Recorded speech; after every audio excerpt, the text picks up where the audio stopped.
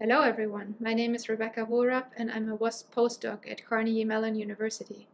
Before that I was also with WASP as an industrial PhD student, and I'm interested in human-in-the-loop autonomous systems, specifically in mechanisms to guide humans when designing and using these systems.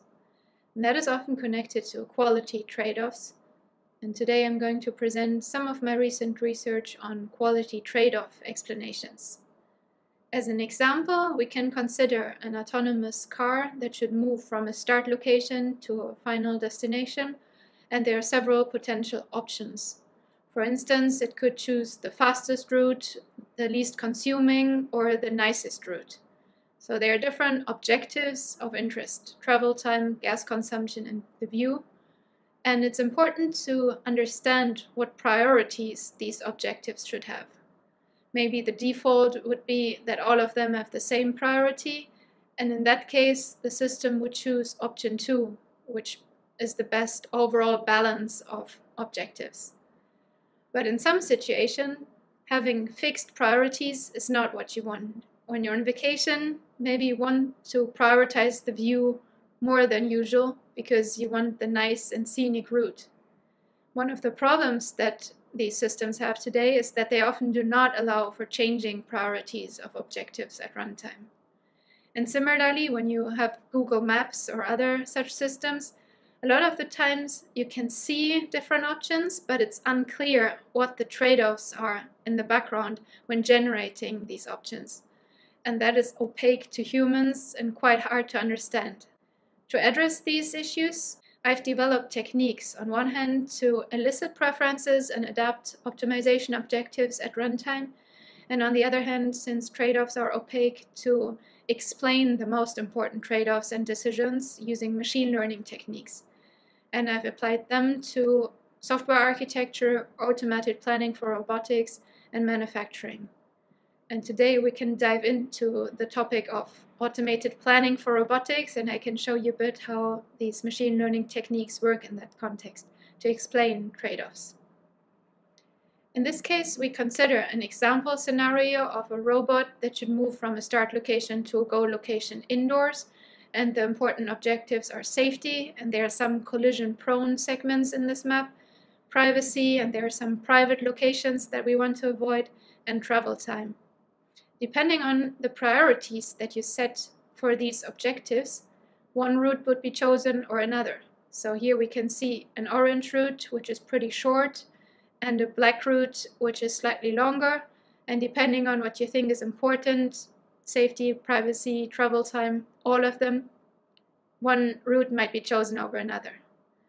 And what I did here is to collect data from an even larger map and tried different combinations of priorities for these objectives and generated thousands of plans and collected data for them with hundreds of variables.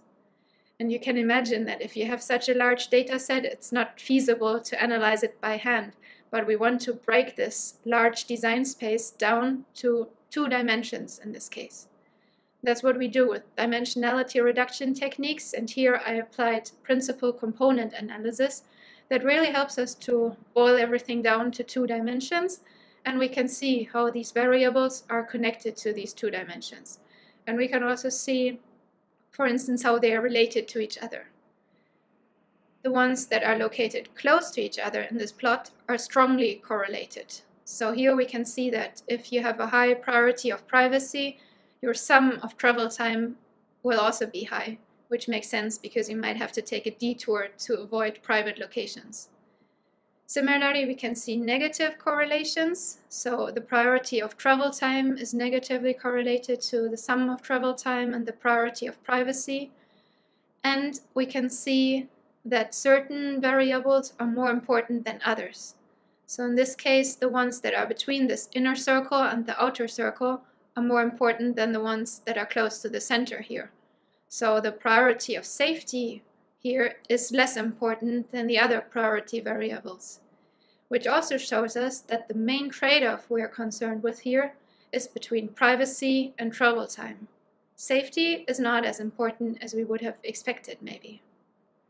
If I had just shown you those thousands of plans, you wouldn't have found out about these correlations and these insights into what trade-offs are the important ones. So there it's really useful to have such plots that help us understand the trade-offs in our data.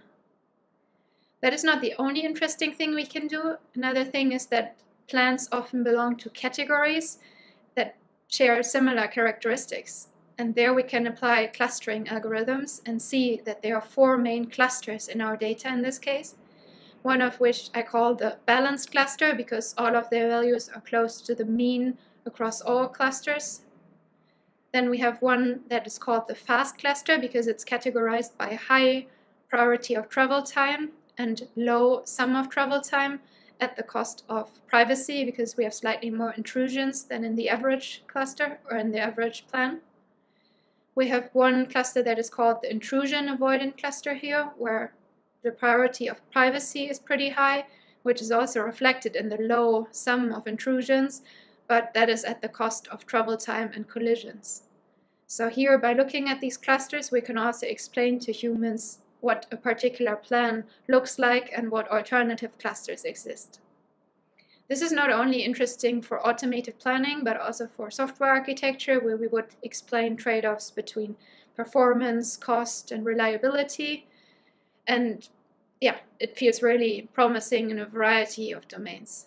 For software architecture, a lot of the times that is quite useful to help architects make decisions, but many of the challenges are actually connected to the stakeholders making decisions and how they collaborate with each other, which is why I've also conducted a lot of empirical studies in the context of software architecture to understand how practitioners work and what their actual problems are.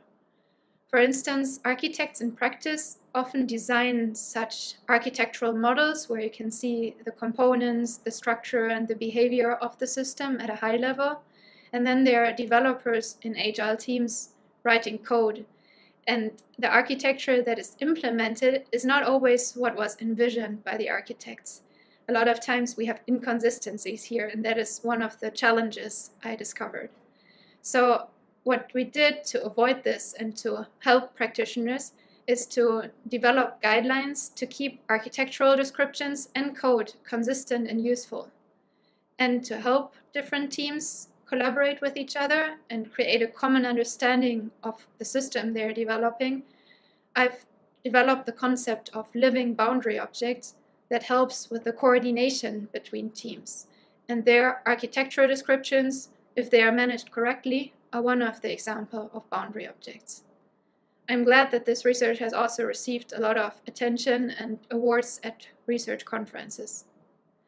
To go back to the initial work of explaining quality trade-offs, I have a few areas of future work that we're currently exploring.